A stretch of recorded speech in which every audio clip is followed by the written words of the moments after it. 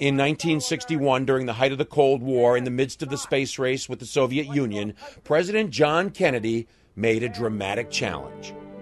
I believe that this nation should commit itself to achieving the goal, before this decade is out, of landing a man on the moon and returning him safely to the Earth.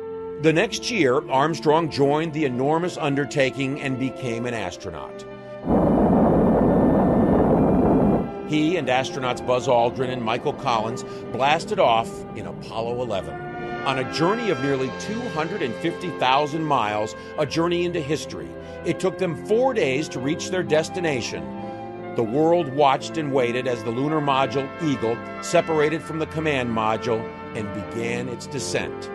Then came the words from Armstrong. Tranquility Base here. The Eagle has landed.